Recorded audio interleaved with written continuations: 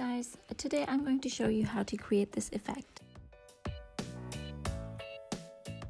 You must be familiar with this slide to power off text animation. Okay, so let's break down our task. This is a black text and there's some white gradient moving from left to right. It looks like the text is a mask for this gradient. Let's write some code to see how we can recreate this effect. I'll start by creating a struct. I'm gonna name it animated text for the lack of a better name.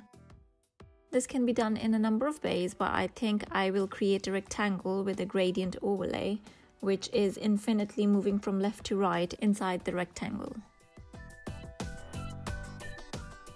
So let's create the rectangle and add an overlay and a linear gradient inside it. I'm going to use the colors clear, white and clear again to create this white blurred gradient. The start point should be leading and the end point is trailing. Okay, so here we go, we have a gradient. Let's add some animation to it so that it moves from left to right infinitely. For that, we need to add a variable which will trigger the animation. I'll just call it move gradient.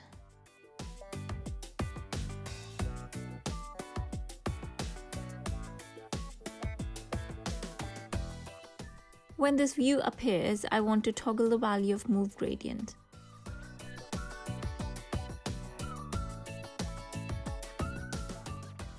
In order to move the gradient from left to right, I will change the offset of the gradient. For now, let's just move it to 100 points on the x-axis and let's see if that works.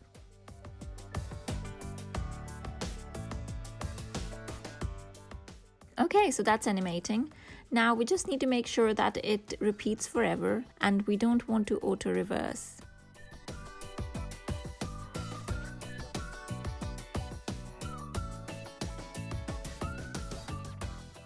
Okay, so if we want this to move from one side of the screen to another, we need to know the screen width. I'll just get that value from UI screen, main, bounds, width. Now, to move the white bit to the left, let's change the minimum x offset to minus screen width divided by 2 and maximum offset to screen width divided by 2. Brilliant! It's moving from left part of the screen to the right. And now we will add the text as a mask so that the whole rectangle is masked by the text.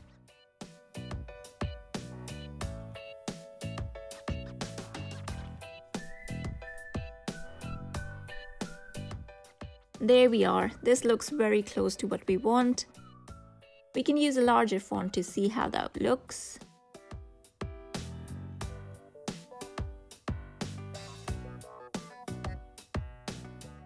And let's make the background gray so that we can see better.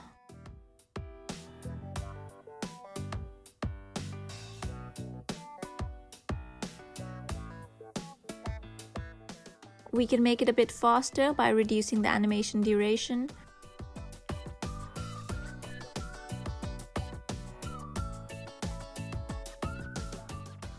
Or make it slower by increasing the duration.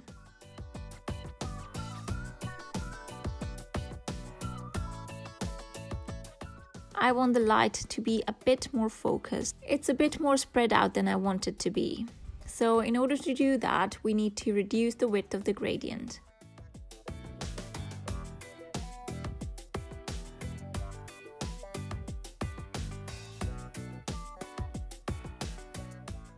As you can see, it looks a bit more focused now. That's it for today's video. If you do end up using this animation somewhere, I would love to know. Let me know in the comments or on Twitter. I will be doing a lot more fun little animations in Swift in the coming weeks. If you found this video useful, please hit the like button. If you think there's something I can improve, feel free to let me know in the comments. I'll see you next time. Bye.